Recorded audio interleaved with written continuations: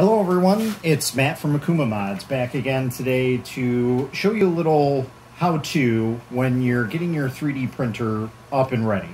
So right now we had built this printer. This is a G-Tech A10. It's very similar to the Ender 3. It's my preferred go-to printer for beginners, but the Ender 3 will work just as well. So what I'm going to show you in this video is how to level your bed right out of the box. So what we're going to do is we are going to go over to prepare and we're going to preheat both the hot end and the bed, and we're going to preheat it as PLA. Now I've already done this, but you can go ahead and preheat it. Okay. And then once it's up to temperature, should be around 190 and then 60 for the bed, you go ahead and go back into your menu and you go and auto home. Okay, so now we're auto homed. So now we're good. With this printer, we actually have a leveling corners setup. Some printers may not do that, so all we have to do is just do disable steppers and we'll just move it manually. But since we have the level corner feature, we're just going to use that. What you're going to need is a sheet of A4 paper, just regular old paper, okay? So what we're going to do is we're going to put this in the left-hand corner because that's where it should start. We're going to go ahead and hit level corner. Again, if you don't have that level option, just hit disable motor or disable steppers, whatever it says, disable motor steppers. And then you're going to go ahead and automatically put it underneath the front left corner. And you're just basically going to go around each and every corner. So as you can see, this paper is running very, very smoothly underneath this. So what we're going to do is we're going to turn the knob under the bed to raise it up. And we're going to feel some tension. So you see how I can't move it as fast. Okay? You want a little bit of tension, but not too much. You don't want it to where you can't move the paper because that means you're too squished. So we're pretty good right here. It's got a good amount of tension on it. We're going to go ahead and go to the next corner. And we're going to do the same exact thing on this corner. Now, this one's a little tricky to get to, but let's see if I could get my fat fingers in here.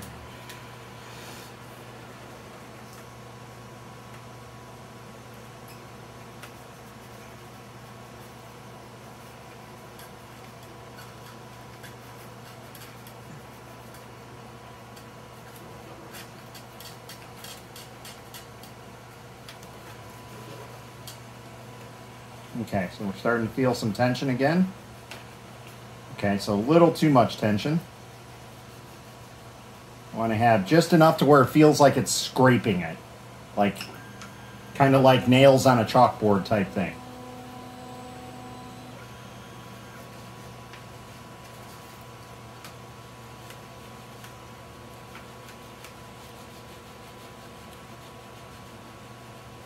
Okay, a little too much on that. That seems pretty good. And then what we're going to do, we're going to level all the corners here. And then we're going to go back around 2 more times and do that to make sure that we are properly leveled. You can go even 3 times. 2 should be more than enough on top of this. So 3 times total. All right, so a little bit of a drag. Okay. We're going to go back to the next corner. And again, when you're doing this with disable steppers, you're going to do it manually. So this is why we go and we double check. Because now look, we leveled all the corners, but now if I go back to this front corner, it's no bueno. This is going to cause that extruder to start popping. So when you guys hear that popping sound, normally what that means is you're too close to the bed, which is causing the nozzle to clog because there's not enough filament coming out. So now what we're going to do is we're going to lower this bed so we can get a little bit of tension underneath it.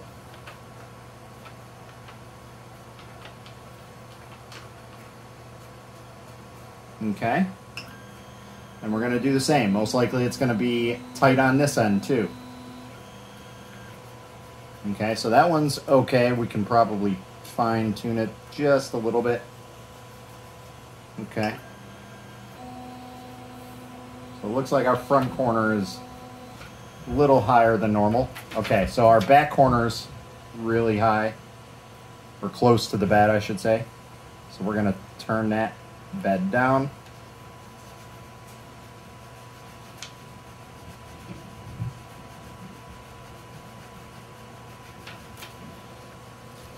That's a little too much.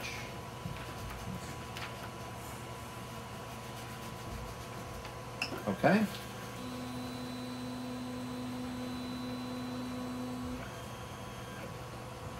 And now you can see there's nothing going on in this back level. So now we need to raise the bed up a little bit higher so we can get that squish. Okay, and we're gonna go around one last time and just double check everything. And again, you can go around one more time if you really, really want to.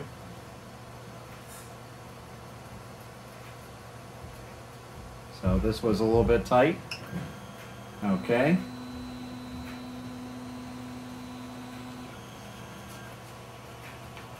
That one's good.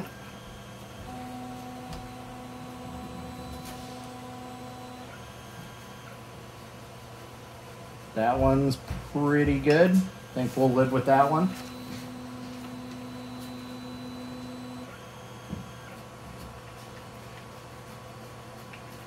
That one seems good. And we'll go back to the front. That one will just adjust just a hair. And that's pretty much it, guys. That's all you have to do. So, yeah. I would, if you got any questions, comments, concerns, go ahead and leave them in the comments below. But for the most part, that's all we have to do to go ahead and get our printer up and running so we can go ahead and start printing a print on it and have it properly level. Now you can also fine tune when you are printing as well. So if you see one side is a little more squished than the other, you can automatically adjust those knobs if need be. But for the most part, this should get you set up and ready to go for your first print right out of the box. So again, if you guys got any questions, comments, concerns, go ahead and leave them below. And if you guys like the video, go ahead and hit that subscribe button, hit the like, and don't forget to share it out. And until next time, guys, happy printing.